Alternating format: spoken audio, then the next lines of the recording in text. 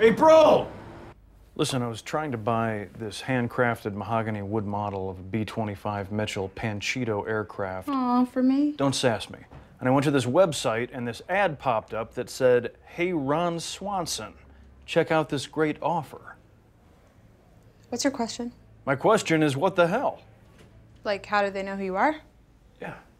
Okay. There are these things called cookies, where like if you go to a site and buy something, it'll remember you and then create ads for other stuff you might want to buy. So it learns information about me? Seems like an invasion of privacy. Dude, if you think that's bad, go to Google Earth and type in your address.